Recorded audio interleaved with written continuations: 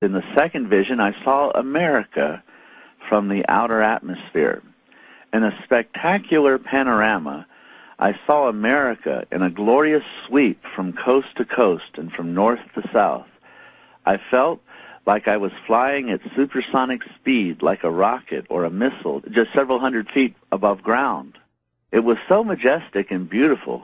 I saw the big cities of the East Coast and with their tall skyscrapers, the Midwest with its miles of lush farmland, crossing the mighty Mississippi and then the Great Plains and the prairie lands of the West, followed by the awesome Grand Canyon, the majestic mountains of the Rockies, all the way to the West Coast, the Golden Gate Bridge, followed by a sweep of Southern California, and then to the Pacific Ocean, all the way from Alaska to Hawaii. It was like watching an IMAX movie. It was just spectacular. Then suddenly, I saw fire begin to hit in small pockets in different cities.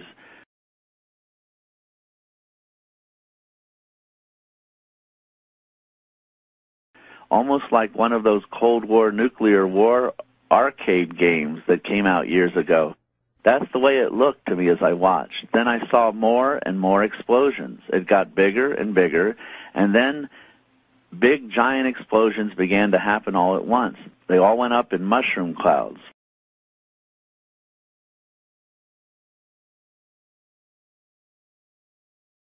For what seemed like an eternity, although I knew it was only a few minutes in the vision, I couldn't see anything but these clouds of dark smoke.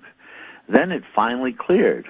I was stunned at what I saw. The entire land of the United States of America was burned and charred.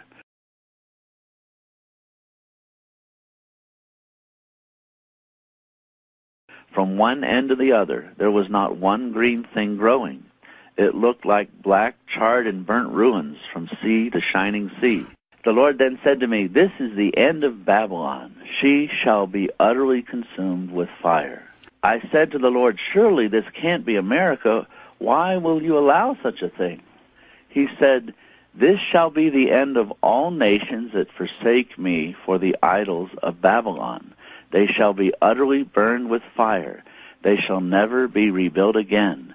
Only in the time of my kingdom shall the nations be restored. And then I shall create a new heavens and a new earth wherein dwells righteousness.